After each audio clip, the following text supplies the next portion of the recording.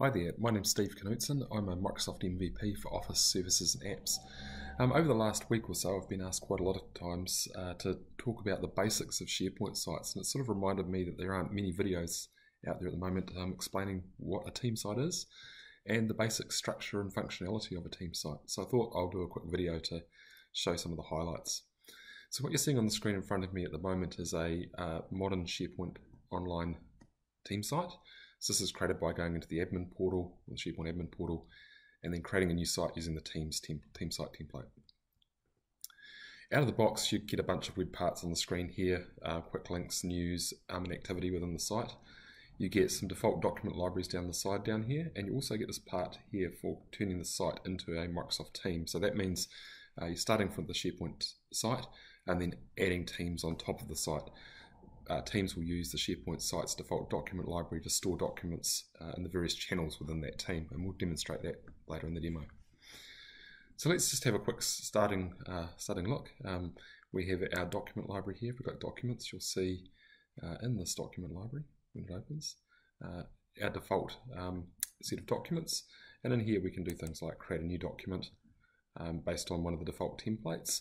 Now this is customizable. We can add things like content types and so on to link templates and so on to the various documents using the add template part down here, or through the content type method as we've done in old versions of SharePoint. We can also upload files or folders this way, or we can just do a drag and drop, so you can actually drag and drop files into the folder to pull some documents in here. Now one of the really interesting things here is if I just go and drag a couple of files up just to from my temp folder, whoops, test folder maybe. In test I've got a bunch of files in here, so I'll grab a test document and I can upload those into the library. And you'll see that when I upload those, it's got them modified by date and name here. Now if you are bulk loading content in, you can use the SharePoint migration tool. I have another video which explains how to use the tool for uploading the files, and when you use the migration tool, rather than having the current date and time and author, it will grab the details from the document, from the folder on your file server, or if you bring it from an old SharePoint site, it will bring across the same modified and created by dates and so on from that server. Now I've got the files in here. I can quickly add in a column type, so let's just add a choice in here. So we'll make our choice something like status, and we'll give those documents a status of draft, approved, archived, and we can set the default value. In this case I'm going to have the default value as none and choose save.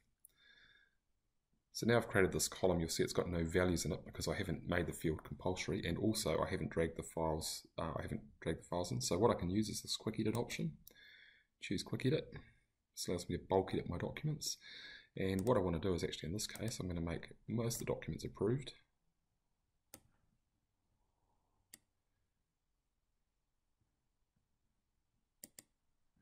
And then just exit quick edit, and you'll see that I've now got an approved column on the library. Now the other way I could have done that was actually by using the properties on the item for a single value. That's interesting. It's not going to exit out for me.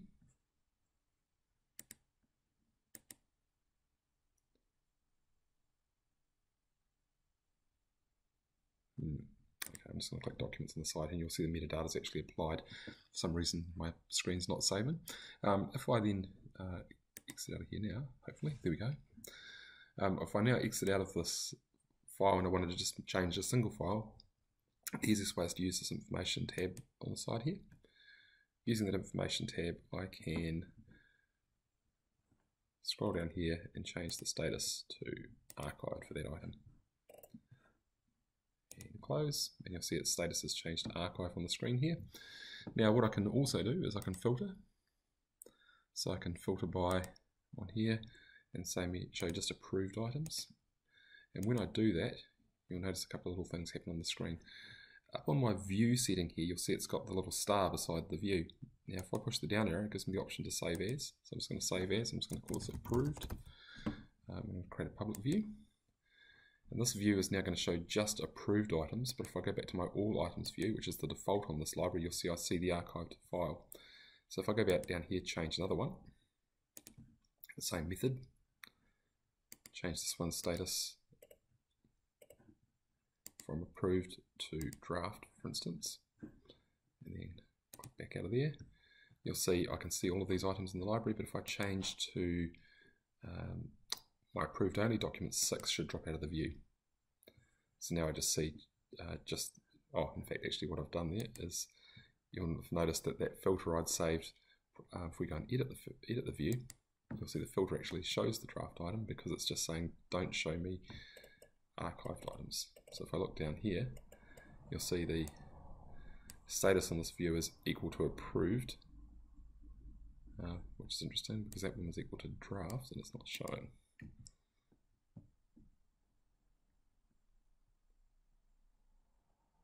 Oh, here we go. It's just maybe caching. Okay, so now we've got the default value, that list showing just those items. I can also set an alert on this library. Alerts are really simple things to do, but very popular. So if I go alert me from the ellipsis here, this becomes the subject line of my email, so I can just say my documents view, and then I can specify what types of changes to alert on, so any changes, new items, existing items, etc. And then I can also filter on a variety of things here, and then determine when that is going to notify me instantly, which is within a few minutes, daily or weekly, and you can specify the time for the daily or weekly options here as to when that actually goes. And that will send an email notification giving you an update whenever anything in this library changes. Really good if you need to keep track of things. Now, I can also from here turn this into a team. So if I go into Microsoft Teams for a moment, you'll see in my Microsoft Teams here, I've got a SharePoint Office 365 knowledge team, but no team called SK Demo. So the site's called SK Demo, so just jump back into my site. Click down here to create a team, and it's going to create a team. Now, in behind SharePoint and Microsoft Teams is Office groups.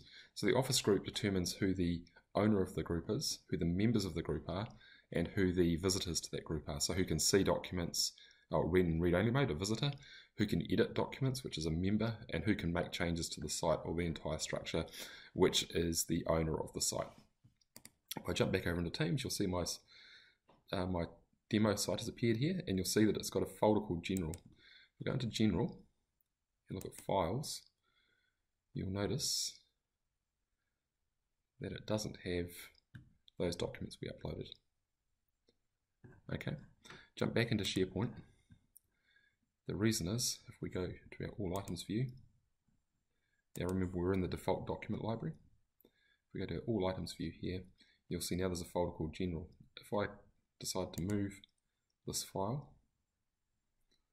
so I can go into I can go move to the current library, General, move, document 2 is now in that channel. So if I go back into Teams, and if I wait for a moment, maybe go to Posts, back into the Teams Files tab, within a minute, here we go, our documents just appeared in here, and you'll see it's got the approval status, because Teams now supports the metadata and so on as well. So this is a new feature that's just come in. So I can jump backwards and forwards between Teams and SharePoint, and if I started from the Teams side, I just go to the Files tab and click Open in SharePoint to take me back through to the SharePoint team site. So I've just done that, and this is what it does. It takes us into the team site, into the general channel on that tab. So you'll notice the URL at the top here is basically directs me directly into that particular channel. A few other things we can do. We can do things like create a list. So within our team site, I'll go back to here. If we click onto the cog again, and from here we have an option called Site Content. If we look at the Site Content, you'll notice a whole bunch of things like document libraries, our templates and so on. These are the out-of-the-box features. I've got Power BI in my environment, so I also get the Power BI app. If I went in here and went New App, this will allow me to create an additional app based on a variety of templates and things that you have installed in your environment here. So I'm going to create a task list, for instance. This is based on the classic SharePoint tasks, and I'll create that. And what that's going to do is it's going to create in my site a task list. And when I click into that task list, it will let me track things. Now this is a classic mode feature, so this is an old style SharePoint. If you wanted to do this in modern SharePoint, the best way to do it is actually create a new list. So the same process, add an app, and this time if we go custom list, and on the custom list we'll call this one here my list. Create that. What that'll do is create us a default modern list type. So create my list, and you'll see this is in the modern SharePoint style. Now the reason why that task list shows in classic style is that Microsoft in behind the scenes still has the classic functionality from your old style SharePoint lists. You can also add columns in the same way that we did before. So just going here, so I can add in a date column, so start date, for example, and then again using the quick edit functionality, I can bulk load data in or bulk edit and so on, so I can carry on creating columns in here. I can also customize lists using Power Apps or set an automation up using Power Automate by clicking the flow option here. This is now available in both libraries and lists.